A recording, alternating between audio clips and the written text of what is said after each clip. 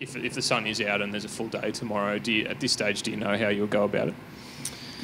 I think, in the morning it'll just be about batting sort of as positively as we can. It's obviously hard being 6 down to try and really go out and smack it. You've got a test average at the MCG of 114.6. Why do you love this ground so much, and what about the ton today? It's just a nice place to bat.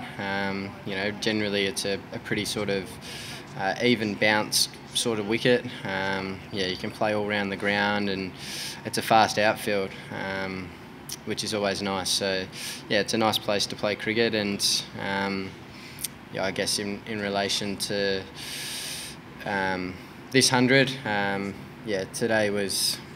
Not much was really happening. For a lot of the time, they weren't really trying to sort of get me out. So, it was just about just playing each ball and getting off strike and then hitting the bad ball to the fence.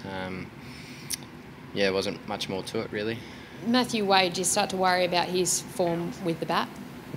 Look, I think he'd like to be scoring some more runs, but look, I think he's batting well in the nets, and he's going through the right processes. So, hopefully we can see some runs from him soon. But I think he's in a good headspace.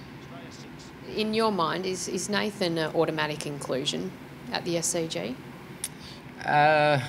I'm not sure. I guess it's that's up to the selectors, but. He obviously hasn't bowled at his best in the last this game.